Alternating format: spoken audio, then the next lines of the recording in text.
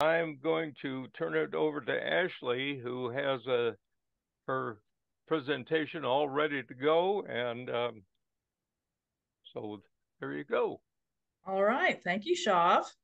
Thrilled to be to be giving y'all this presentation, and I hope y'all will indulge my excitement about what I learned in putting this presentation together.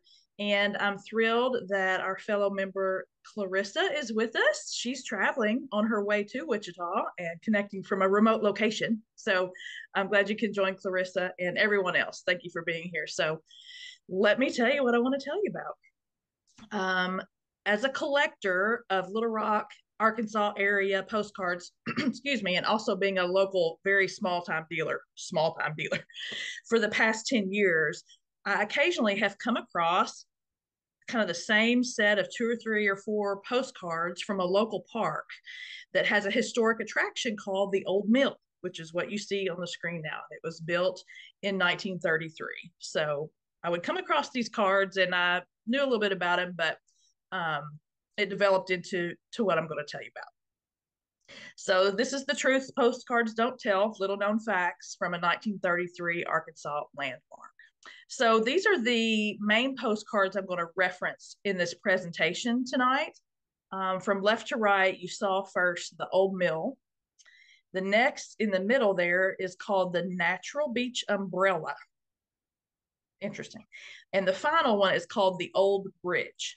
And the Old Bridge is in the same park that the mill is in, but the Natural Beach Umbrella is in a little bit different area, but it's very close by.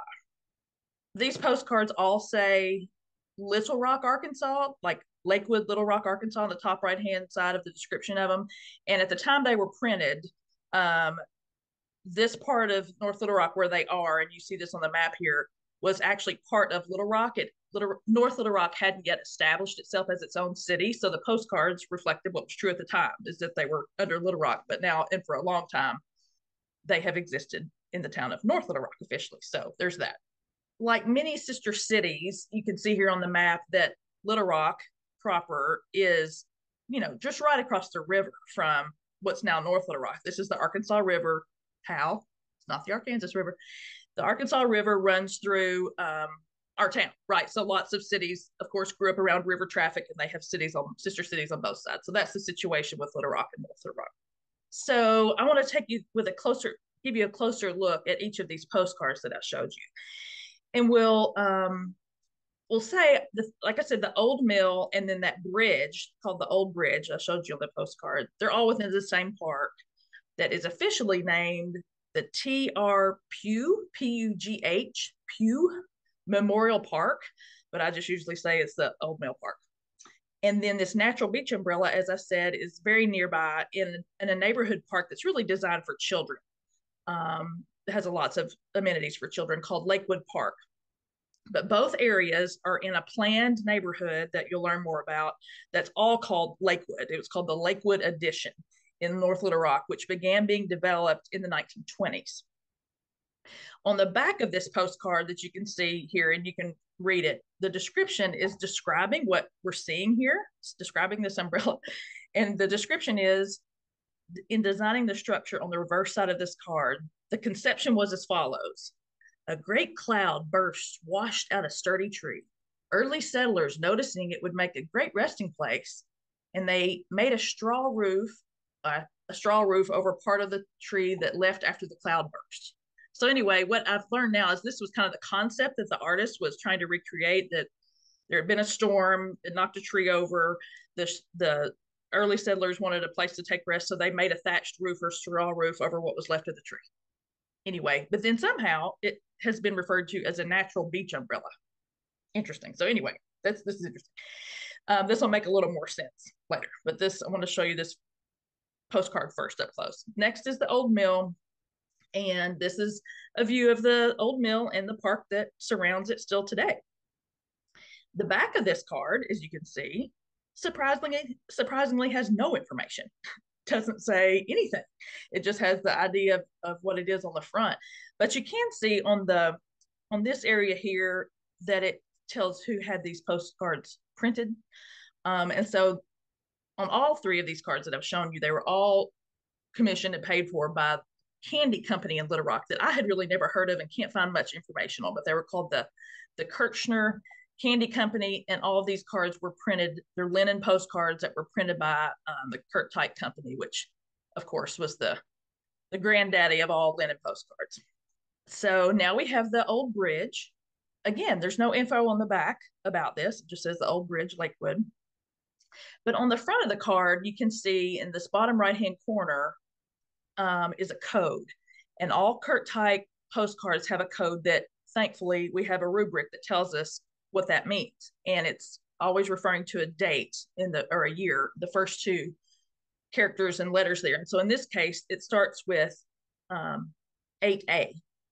And many of you know that that means these cards were published in 1938. And I'll show you information later about some other businesses that ordered cards besides the candy company of these scenes a little bit later on. But anyway, I wanted you to keep these three postcard images in mind as we go through. And next, I'll tell you why I decided to put together this program. So happy Clarissa's here because she was the inspiration for me to go down this rabbit hole you're going to go down with me tonight. Earlier this year, she gave a program to the Western New York Postcard Club, which she and I are both members of as well. She gave a fascinating program called Cement and Concrete on Postcards. Now, I'll admit, at first blush, that doesn't sound like that interesting of a program.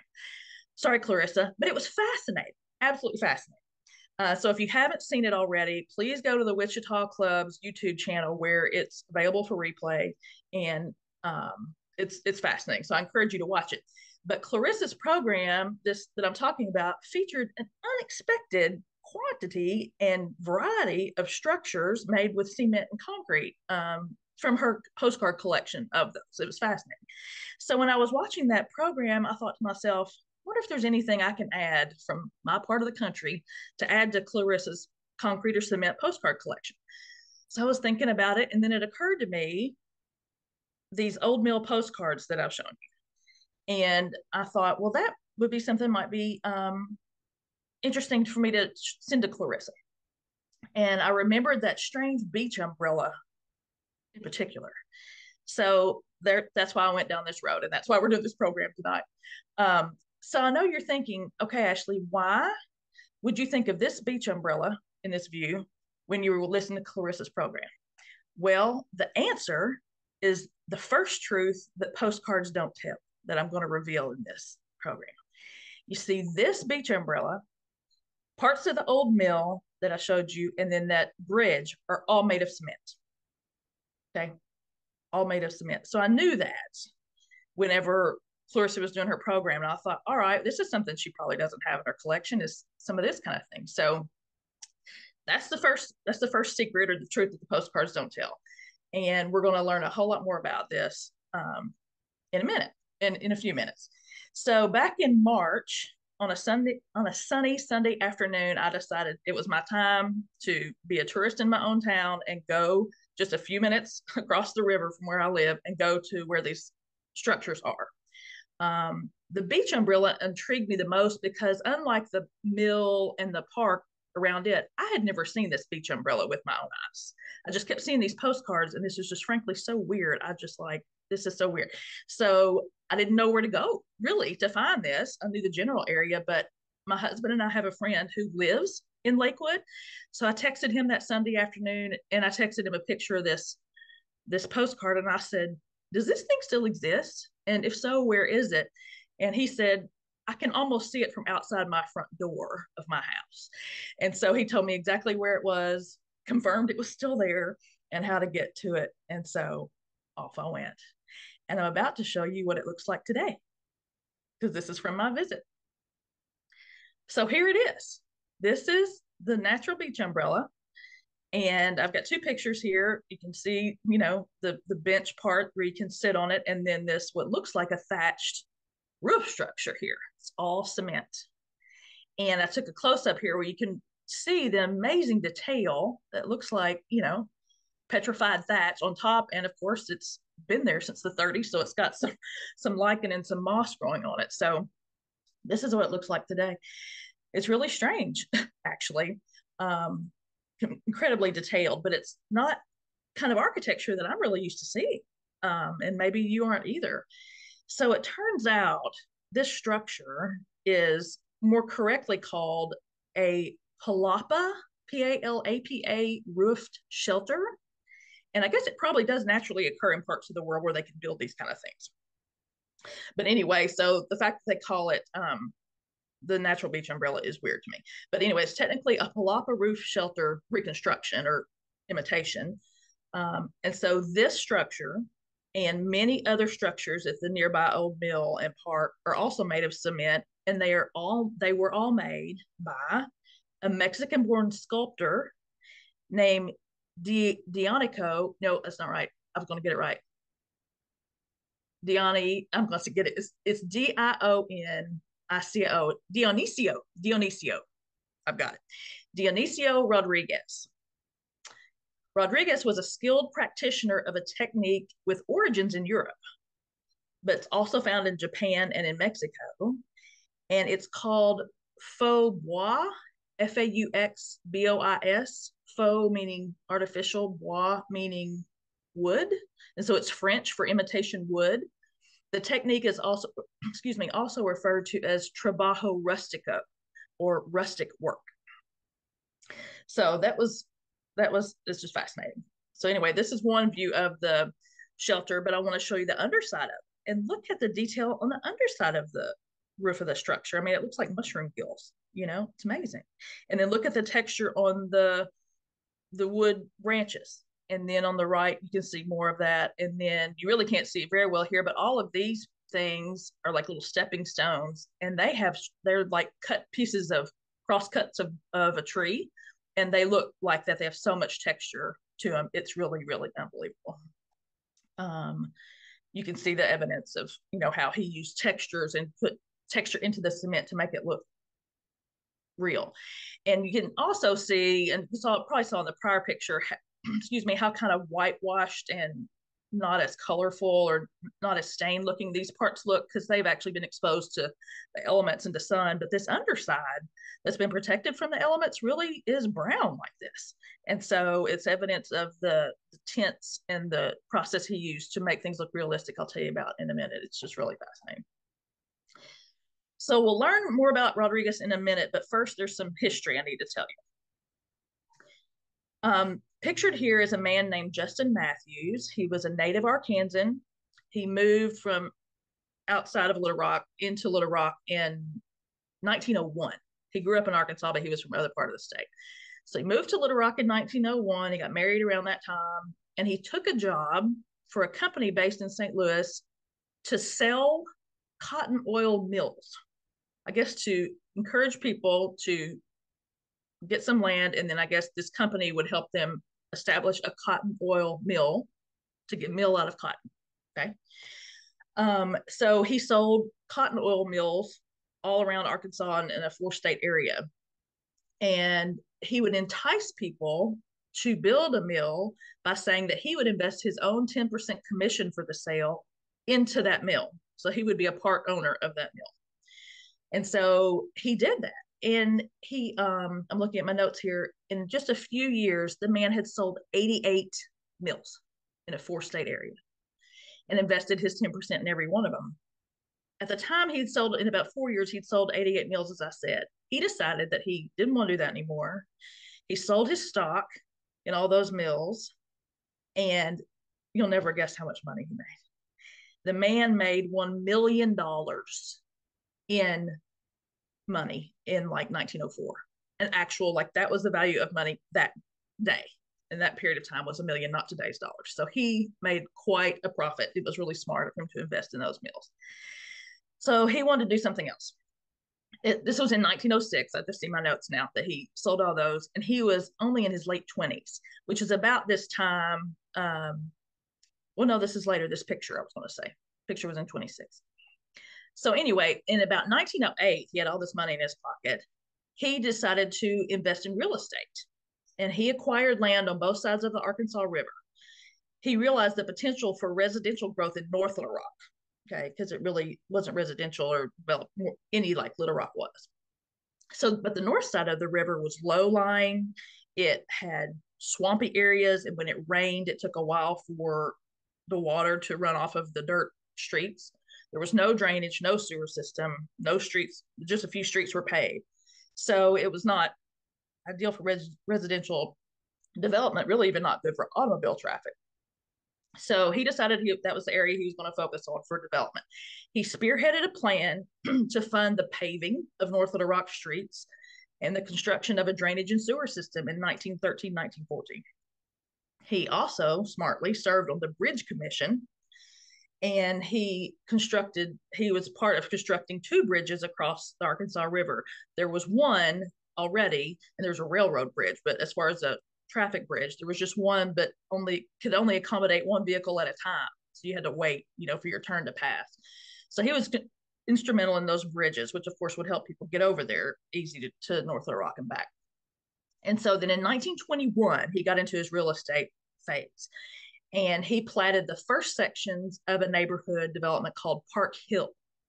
And that was Little Rock's first planned subdivision. So you can see the second arrow in this view. That's where Park Hill is on the map. But the bigger section, the shaded section, and the bigger arrow shows the Lakewood land where he developed that neighborhood.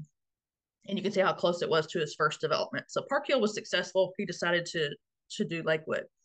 So by 1930, he had purchased the land on which he would later plat this next new Lakewood addition. But the sales of lots to build homes on and home construction were delayed because of the Great Depression. So he was like, well, I'm sitting on this land. I've got to do something. What he decided to do, and he had plenty of money, as we've established, is he established a company called the Lakewood Development Company.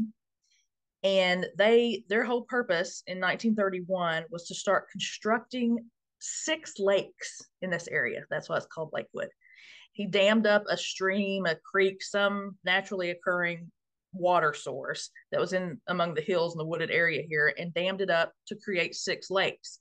And with that, Lakewood was born. And you can see here the 2 biggest lakes are here. There's this Lake 3, and there's a few up here, but these are the main ones. But these are all man-created lakes. Makes for a very pretty neighborhood. So that was his first move. Well, what he did again was smart. He took the most undesirable lot from his whole plan, and he decided that he was going to do something else with it because it was unsuitable for home building. It was swampy. It was drainage between 2 of the lakes, so it wasn't right for home building. You can see it here. The arrow points to where it is. So that's where he decided he was going to build this new structure called the Old Mill. It's a new structure, but from the get-go, it was called the Old Mill. So you can see that here. And then he said, I'm going to build an old mill and a park to surround it, essentially to make a feature in this future neighborhood. So now we're going to go to truth number 2 of this presentation. So here are some modern photos. These are the photos I took in March of the way the mill looks today and the park surrounding it. It was a beautiful spring day. And then this is just the sign that's in the gate that leads to it. So the truth here, though, is this old mill is really a replica of a 19th century water-powered grist mill. The old mill was really a new mill. It was never an old mill to begin with. And so the couple of truths in this part of the presentation is that the truth is he took a lot that was never going to be able to do anything as far as home construction, and turned it into a massive asset. And so he commissioned this to look like it was a 19th century mill. And there's a lot more I'll tell you about that. But I think he decided he was trying to create old pioneer Arkansas feel, like, oh, we've built a park around this old mill that's been decommissioned, and this is what it would be like if you were frolicking around the countryside around a mill that was out of commission. But anyway, so that was truth number 2. It's really a replica. It never was an old mill. And I want to tell you more about it. This is a good view of the park that he planned. Here's the mill. And then he literally just this was a low-lying area, and this is the other lake. So this was, like I said, it's kind of a drainage area. And captured water here for a pond, built the mill. These structures, this is another of Rodriguez's many structures in this park. This is a bridge and like the handrails that all look like faux wood. This is that bridge that I showed you on the postcard. It's meant to look like a couple of trees fell over a stream and then had some interesting things growing out of it or hanging off of it. And then this structure here, you can see a little bit of, is another one of his cement structures that's called the fallen tree bench. And it's meant to look like a tree fell over. There's a lot of poor trees falling over in storms in this whole world. So the tree fell over. You can still see its branches, but then there's a part of it that's a bench, and I'll show you a better picture of that later. So this is called the fallen tree bench one. This is a little bridge. There's just all kinds of stuff that he built in this area. So here's some facts about it. The mill and park were dedicated in 1933. It's very popular. It was a very popular, still is a very popular attraction. But when homes couldn't be built and lots couldn't be sold, this was here. And so people during the Great Depression in the area were really happy to have this beautiful park to go hang out in, and it helped them become familiar with the area. North Little Rock hadn't been very residential before. So it was brilliant that during the time when nothing could be done building wise, he created this pretty quickly, and it immediately became a very, very popular attraction. And when the economy improved, people started buying lots, and construction began in 1947. So that gives you a view. This picture was taken in about the 40s of the park, and now there's gates and more of a structure around it. Used to, you could just drive up to it, but can't do that anymore, which is probably good. So I'm going to get back to these postcards because it was during this promotional period of time when the old mill and the park were built, but land sales weren't happening, that Matthews created these postcards. Postcards were popular thing to collect and send during that time. So it was really smart that he had these postcards made to show off what was in the area. And I guess he had this beach umbrella and that Lakewood Park built around the same time he did this old mill too, because that's what this is from.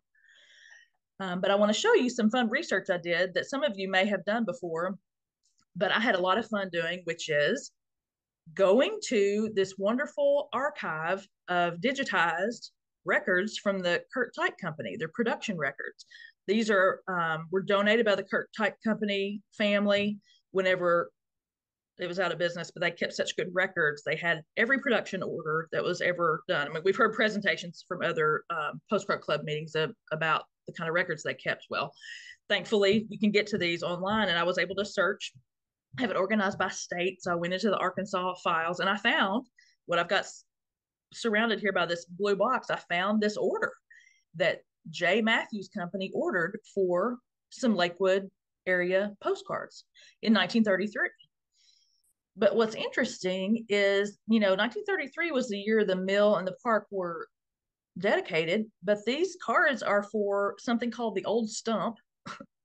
Everything is old in this world. Of everything, the trees are bent over and there's trees that are stumps. It's crazy. So anyway, it's called the old stump. And then what this order says is called the Great Mill at Pugh's Mill Park. But they didn't, I'm sure they printed it with, it said the old mill on it, not the Great Mill, but the person who took the order called it this. So anyway, this is a very fascinating record to find. Happy to find it. I wish it told how many they ordered, how many cards were ordered. That would give me an idea of how many there were, how many there might be. So anyway, this is great. So I was happy to find this record showing that he, of course, was a man of promotion, obviously, really smart businessman. He knew having postcards of his creations would be helpful. So here's some, what you don't see, let me apologize. I had another slide that I think I must have not put in here that shows another order that he did, that Matthews did around that time.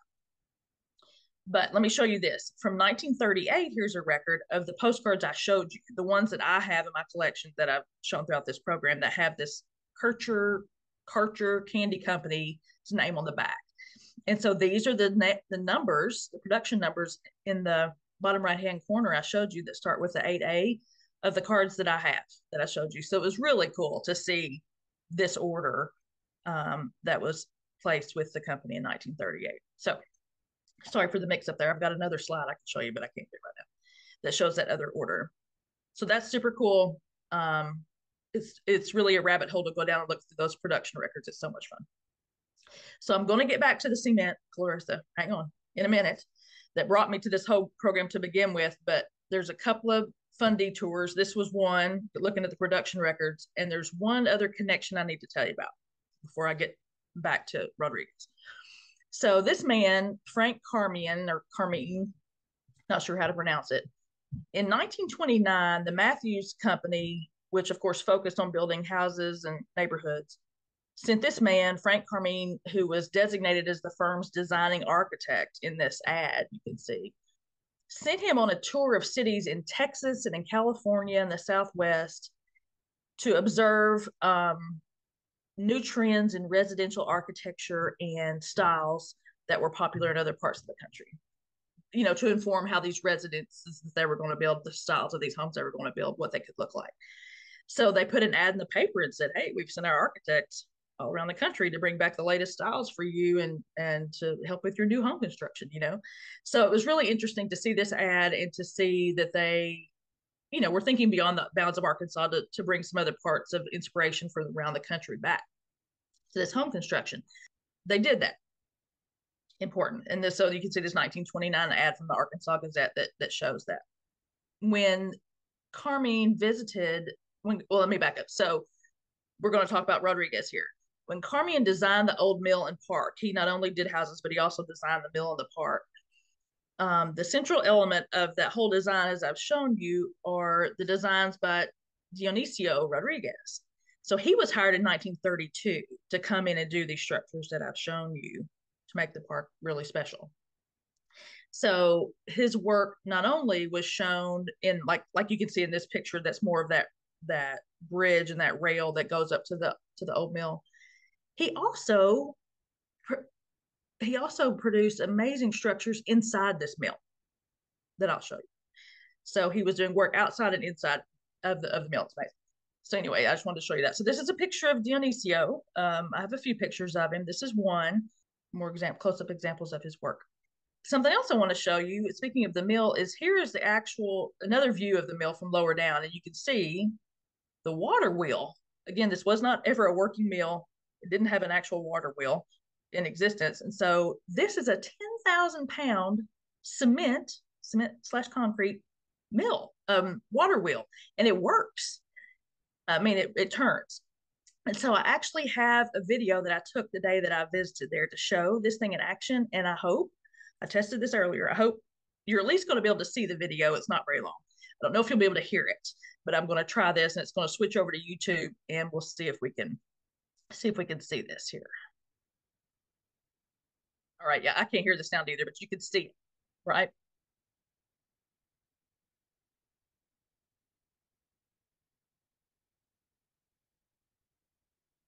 So it's great. It works. The water turns it. Water flowing over a little waterfall there. And you're about to see that I have another postcard that I had with me that day. And it's a whole nother postcard with a whole different look and feel that's made by the crop company, KROPP company. But I wanted to take the postcard back to whence it came and to replicate the view on the postcard with what was there that day. So get back to this.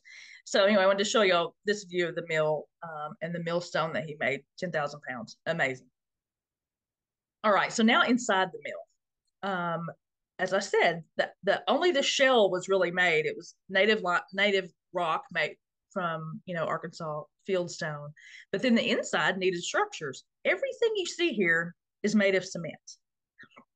Incredible wood grain, cracks and details such as knot holes. And I've got this arrow here because this is what is shown here. With a light on it, you can just see, I mean, it looks like real wood. It's unbelievable. It has cracks in it. It has, the grain of the wood, wooden nail looking kind of pegged structures here. It's all cement.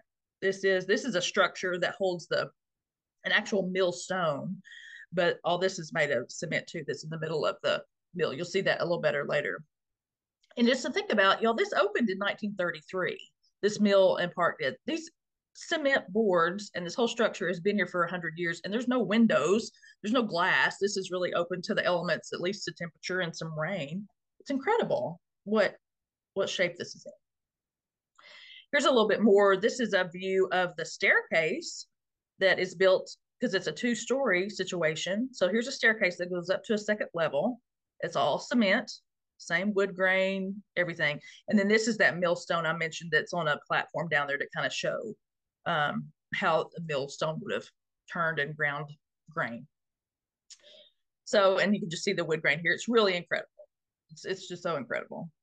And a massive undertaking, if you think about it. I mean, he had to fill this whole structure with structures that looked real. And I mean, even the ceiling beams, it's all cement through his process that he had. Really crazy. So with that, I want to tell you more about Dionisio Rodriguez and his process. So he was born in 1891 in Mexico in a town called Toluca that was 40 miles southwest of Mexico. And at the age of 16, he moved to Mexico City, where he learned the rustic technique that I've told you about of sculpture from an engineer and a contractor there who specialized in that kind of work. In the early 1920s, he moved to Monterrey, Mexico. Then he moved to the United States. He first came to Laredo, Texas, and then he settled in San Antonio, Texas in 1924. Okay. And so there's the connection. If you remember when I was talking about the architect for Matthews, who was from San Antonio and then traveled in San Antonio and out the Southwest into California, looking for those home styles. So I don't know if the contract or that architect already knew of Rodriguez's work before being, hired by Matthews, or if when he was on that tour, he came across his work. But nonetheless, there's no doubt that that's the connection as to how Rodriguez wound up working at Little Rock. Okay. So in general, Rodriguez did most of his body of his work during the Great Depression.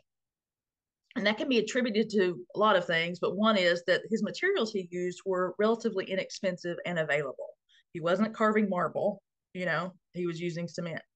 Also, important to know that in the early 20th century, when he came to the U.S., Rodriguez was not the only sculptor working in this medium and in this type of sculpture and type of art form, but his grasp of the technique and the detail that you've seen really set him apart from other artists of the period that were in that field.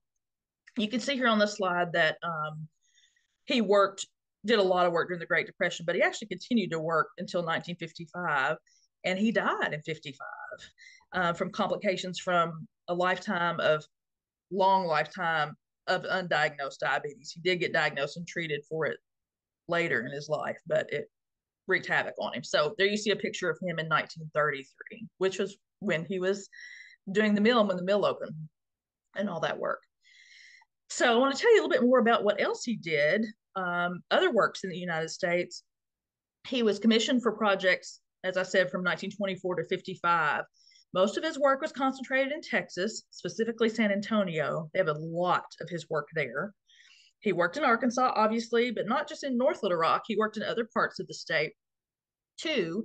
And then in Tennessee, specifically Memphis. And Memphis is just 2 hours drive now from Little Rock. I'm sure it took longer then, but it's not far at all.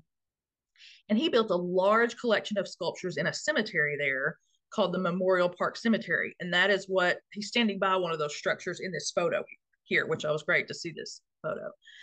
So he wound up doing a lot of cemetery work throughout the United States. It's neat that I wanted to call out something. Let me just read from my script here. It said, several of Rodriguez's projects were monumental undertakings of a kind attempted by few of his peers. It wasn't just like a sculpture here and there. He took on massive projects. The old mill was one of them. But he also worked in 7 cemeteries across the United States. And I mentioned the one in Memphis, and that's where he is here. But I have a list of all of them. But for the benefit of our friend Clarissa, the inspiration for this program, I wanted to tell her that there are 2 cemeteries in the Washington, D.C. area, which is near where she lives. There is a Lincoln Park Cemetery in Brentwood, Maryland, and Cedar Hill Cemetery in Suitland, Maryland, where he has sculptures too. So maybe you can go see him, Clarissa. So anyway, it was just fascinating. So he had a little bit of a niche in creating really interesting experiences and structures in cemeteries. And we're going to learn a little bit more about his process in a minute, but I want to tell you a little bit more about him. Y'all, his hourly wage that he was making for doing this work was anywhere from $1 to $2.25 an hour. And by comparison, in 1940, average hourly wage was 50 cents an hour. I mean, so he was making really good money. So much so that he bought a new car every year. And we think that he did that. Not we. They think he did that because he was traveling so much and driving so much around the United States. He didn't want to take a chance in having the car break down, and he had the money to do it. But he apparently literally shared the wealth with his family back home, and he hired some family members, like some nieces, to come work with him. And I think his niece is one of the ladies in this picture. This picture was taken at the old mill, probably not long after it opened. You can see people behind him walking at the part of that old bridge I was telling you about. So he's literally standing in that park with that old bridge behind him. So in front of them, they would be looking at the old mill, and then the bridge was kind of behind him. He married twice, divorced twice, had no children. His personality was described as very distant and serious, and he was always dressed nicely, even dressed like this when the man was mixing cement and forming these structures. Of course, people dressed more like that then, but anyway, it's amazing. And he never learned English despite working in the United States for 31 years. Learned that he would communicate in some kind of a sign language, and I suspect that some of these workers, these helpers he had with him, maybe they knew enough English to help translate, but he never spoke English the whole time he was here. I want to show you a couple more of his structures. This is on the right is a closer up view of this broken tree, or the fallen tree fallen tree bench. This is the bench portion. You can see there's a flat part here where you can sit.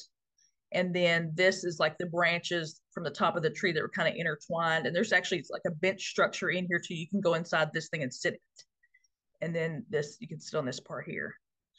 And then on the left is another kind of a child-focused structure, a climbing structure that's in that Lakewood Park that's nearby. And it's kind of hard to tell the scale of this, but you can see a child kind of sitting on the surround around this thing. It's good size. It's good size structure. So it's pretty neat. But while you're looking at this, I want to tell you more about his process, about Rodriguez's process. He was extremely secretive about his work, never using written plans. So there's no written plans existent that we can look at and refer to. He would mix the coloring and bonding agents and other products in the trunk of his car, y'all. He would mix it all in the trunk of his car, slamming the car trunk shut if anyone approached. And he also worked from inside a tent sometimes. Like if in those bigger structures he was building, he'd need to have his materials closer to where he was working. So he'd like have a tent and he'd work inside and do all his mixing and then come out and add the layers or whatever. He would even remove the labels from and break the jars of all the ingredients he was using. Like he didn't even leave anything behind that would tell anybody what ingredients he was using. It's really amazing. And he was doing that to protect basically his intellectual property, right? And to keep people from copying his process and his work. So it's really fascinating. As I said, sometimes he would hire people to help him, but he would never let them do the finishing process that he did to create the texture and to create the tints. He just kind of taught him the structural method and how to do that. And we know how that is done because there are still people, artisans in this general field and type of artwork today. It's just not as good as what his was. So these pictures here are, it shows you a little bit of the inner workings of how he structured his pieces, because unfortunately some of it have kind of broken down. So here's a close-up. Here on this left-hand side is a handrail from like another kind of bridge that's in that children's park. And you can see the rebar here that he uses structure.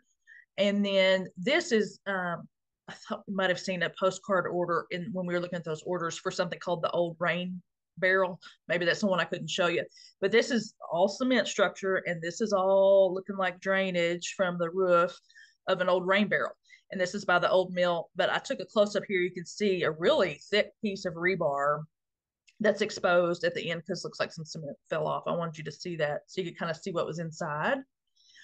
His process was, when he constructed large pieces, he would pour concrete footing Then he used steel reinforcing rods or rebar to create the different projections of whatever his structure was going to be. And notes say that in at least 2 occasions in the old mill in North Little Rock and at the Memorial Park in Memphis, he used copper rebar to ensure the longevity of the sculptures. Now, that was not inexpensive materials. That was expensive materials, I'm sure. But so I want you to see these close-ups to kind of see how that worked.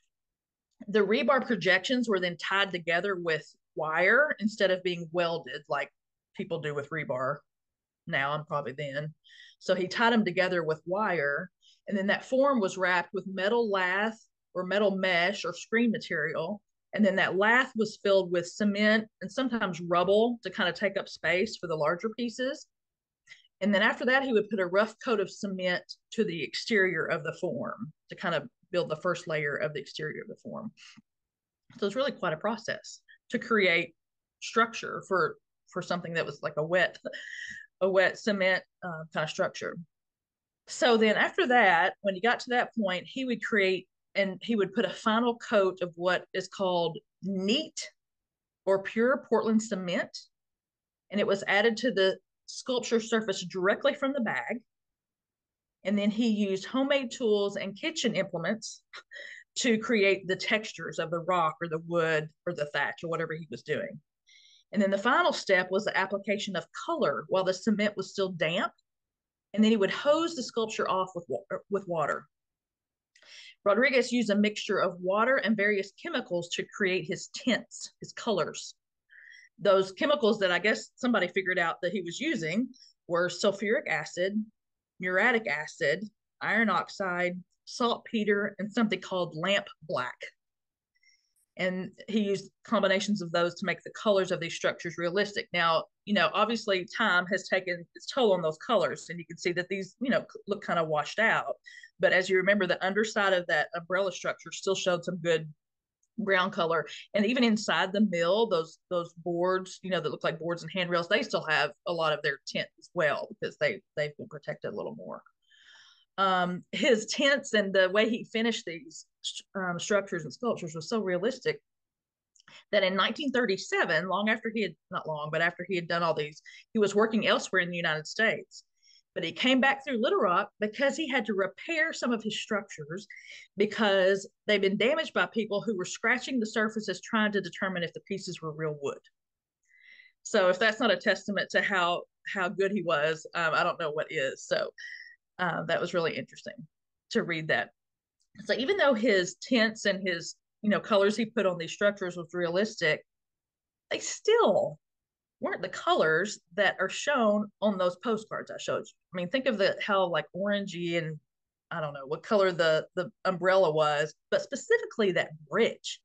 The colors on the postcard of that bridge, I mean, look at this. They were like, and this doesn't even show it quite as good as it looks in real life, but it has like turquoise and orange and all this kind of stuff all across the bridge. And so it was one of the other things that was puzzling to me when I kept seeing these postcards, because I was like, I've been to this park before years ago before I ever started getting into postcards. And I was like, I know I'd remember if this bridge was multicolored like this. And so I thought I would remember that. So this brings us to truth number 3 for this presentation, and that is colors can be deceiving. We've learned this in other presentations that we learned, particularly with linen postcards, that the publishers and the designers really took their liberties with the colors they applied to these, and it makes them interesting, right? The deception worked, but in this case, it was really quite the difference of how it looks in reality to how the postcard. Even then, I'm sure they weren't. This bridge wasn't that colorful when it was first built. And I'll tell you that this old bridge, even though it's called the old bridge on the postcards, its actual name is the Persimmon Bridge. And like I said, it's supposed to be like 2 persimmon trees that grew together over a stream and formed this bridge. So that was another truth for you. But now I've got a 4th one. So we're getting hot and heavy into the truths here, which is what inspired the title of my program. So for number 4, the truth that postcards don't tell, another truth that postcards don't tell, this is something that I wonder if anybody knows what this is from. And I know you're on mute and you can't tell me. But what it is this is the old mill you can see in the background here. but it was in the opening credits of the Gone with the Wind movie. So there's my California connection for all you people close to Hollywood. So it's really interesting how this happened. Now the old mill, or excuse me, the Gone with the Wind came out in like 38. It won an Academy Award in 39, and so it's not known how the movie's producer, whose name was David Selznick, how he knew about the old mill to even consider it for his opening scenes of the movie. The opening scenes of the movie behind the opening credits are just showing scenes around the South, like people picking cotton and other things. And then this comes by. You can see the old mill here in the movie. And so we don't know how he found out about it, but it certainly fit into this kind of opening scene he was trying to create about the Old South. But I was thinking about how wonderful. I would love to know what Rodriguez thought about his mill that he helped build being in a movie, because I mean this movie came out 38 and won the Academy Award in 39. He was obviously still working and very aware of that, I'm sure. So that's really, really cool. The old mill was honored on the Gone with the Wind's 50th anniversary, and it's believed to be the only structure that was shown in the movie that still exists today. So that's your truth number 4. And I'm wrapping up. This is my last slide. I appreciate y'all hanging with me. I'm showing here on the right a book that I ordered when I found out it existed. That is a wonderful book that really talks about Dionisio Rodriguez's life and his works all across the country. It's a wonderful book, Capturing Nature. Last name of the author is Light. And I just devoured it. This is my actual copy of the book, and you can see all the little sticky notes on my bookmarks and everything that I marked so I could include it in the presentation. I didn't include everything, but I really encourage you, if this is interesting to you at all, to get that book. It's fascinating. But I wanted to leave you with her, the author, her last name is Light, with some of her conclusions and her remarks about Dionisio Rodriguez's work and his impact. This is a compilation of a few things that she said in her book. Dionisio Rodriguez overcame illness and language barriers to build a successful career from a technique he learned in Mexico that had European origins. The art form he perfected endures in his existing works throughout the United States. For the most part, his pieces are in relatively good condition, I can attest to that, and remain as a legacy of this talented, unassuming artisan. Rodriguez's work did not afford him the same recognition achieved by other Mexican artists and creative individuals who became famous in the U.S. in the period of intense nationalism following the revolution in Mexico. That's why he and a lot of people came to the States. So other artists that are of the same time period that are much more well-known in other mediums are Diego Rivera, we've heard of him, Jose Clemente, Rufino Tamayo, don't know about that person, and others. So she was just making the point that there were a lot of artisans that the United States had the benefit of that came from Mexico, but he really hasn't gotten the recognition that a lot of the other ones have. And she concludes by saying, although there are numerous craftsmen working in this faubois or trabajo rustico art form today, Rodriguez's ability to recreate textures and patterns in nature has yet to be surpassed. So I will leave you with that. Wonderful. Wonderful. Thank you. And that was just great. Thank you. I enjoyed putting it together. Well, I'm sure glad you did. That was really, really interesting, and he was quite an artist. Open it up. If folks have any questions, please feel free to unmute yourself and go ahead and ask. If I can, Ashli, it was a very interesting presentation, that's for sure. Yep. And sorry? I'm glad you thought so. Go ahead. Yes.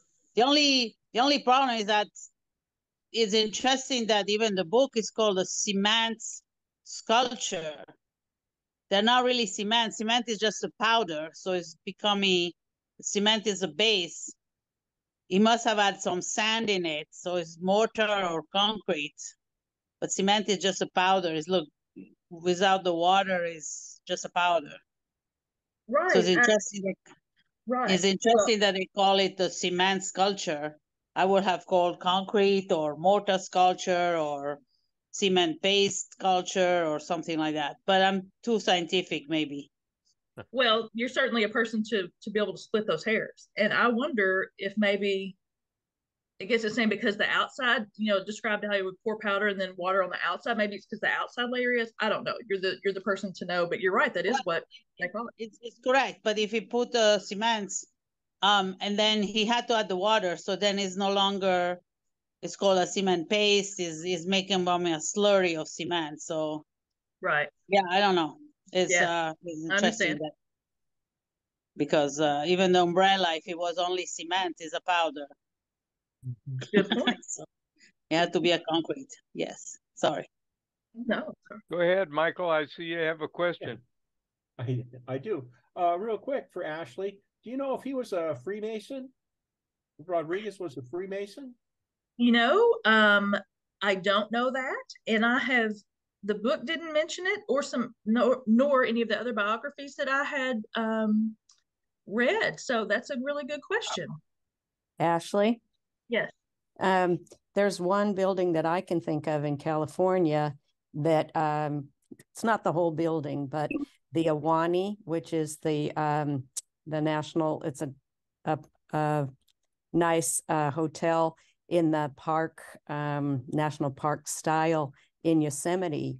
That it's made from granite, but it also has large. They look like big wood timbers, but they're actually concrete because they wanted to make the building as much as they could fire resistant.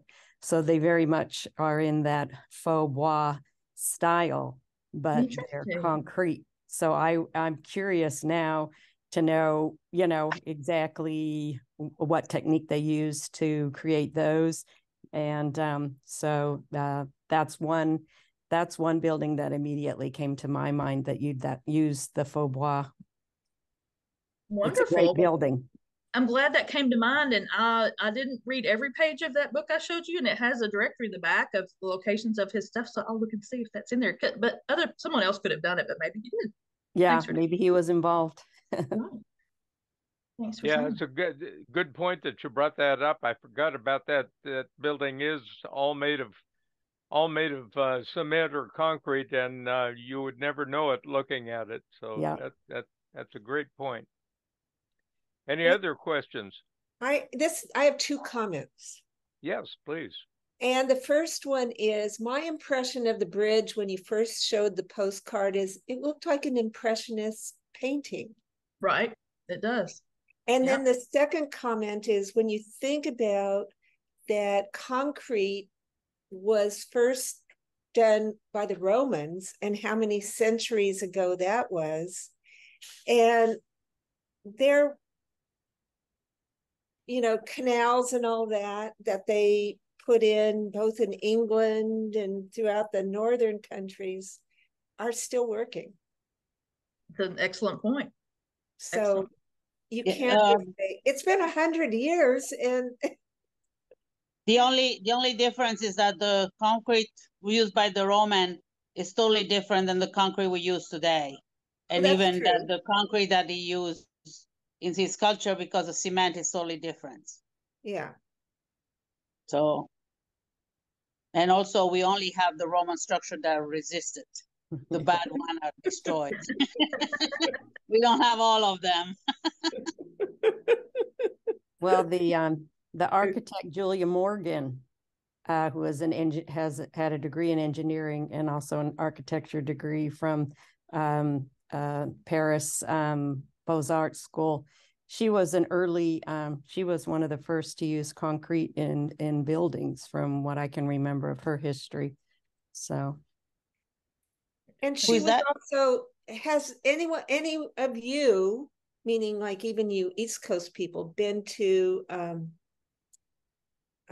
why can't I think of the name, you guys, you have to help me out. The state park at Asilomar, because she basically designed and built it. It was originally a scout camp so Clarissa would know about that. YW. Can you repeat the name? I didn't hear it. Julia Morgan at Asilomar. I think it was a YWCA. No, if No. you it was a Campfire Girl or one of those. It wasn't a Y. Mm. She also was the architect for a bell tower at Mills College in Oakland that I believe is concrete, that I believe withstood the earthquake. You gotta get to bed. Yeah. You mean the one 20 years ago? No, 40 years earlier. ago? Wasn't she also Bye. Bye, Wichita. Thank you for joining. See you tomorrow. See you tomorrow. Bye bye. Bye. I believe that she was also the architect that created Hearst Castle, wasn't she? Yeah. Yes. Yeah. Mm-hmm. Yes.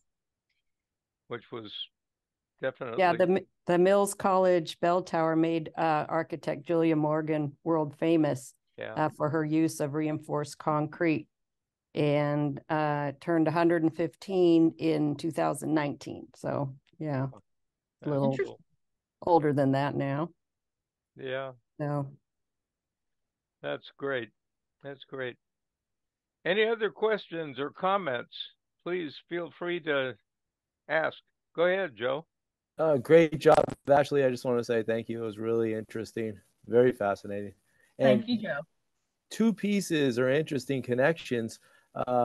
One is Disneyland uses a lot of that faux cement for almost everything that they're doing. If it's a structure, they make it look like wood or stone. But they also have that ride. I'm not sure if anyone's familiar with Splash Mountain. It's like a mill. It's made out of that faux concrete cement or whatever. And it looks a lot like what he was doing, Dionisio.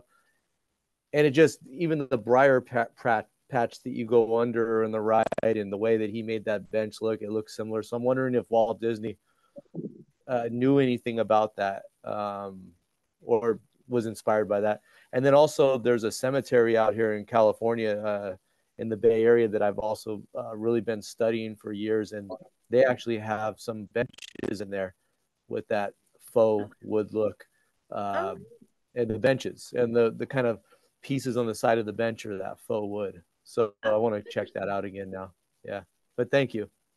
Thank you. Well, you're welcome. And that's interesting connections that you mentioned. And like I said, he wasn't the only one doing this kind of work, but I guess nobody in the United States knew how to do that, that it came through these artisans that came through Mexico into the States. And aren't we lucky? I mean, they had bad circumstances in their country, but it's lucky for us that they came and shared that artistry. And yeah, it continues to be done. The Disney connection is interesting too, for sure. So thanks for bringing that up. And I just want to apologize. I was incorrect. Asilomar was built as for the YWCA, not the Girl Scouts or the. Yeah, I just copied this off the history of the Asilomar and put it in the chat. Okay. Mm-hmm. Thank you. Sure. Relevant though, related, right? Yeah. Well, I appreciate y'all's attention to a very hyper local, hyper specific topic that's close to me. So thank y'all for your attention. Well, we appreciate it. At least I do. And so very interesting. I appreciate it. It was very nice. Yeah. There's so much history everywhere. It's incredible.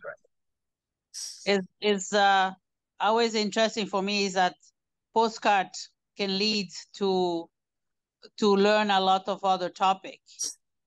Mm-hmm. I think that's one of my most favorite things about postcards is that very thing. I just love, I feel like I've traveled around the United States and I haven't been to a lot of the places I'm looking at the postcards of. It's wonderful. So yeah, I agree. Absolutely right. That says it all. That's for sure.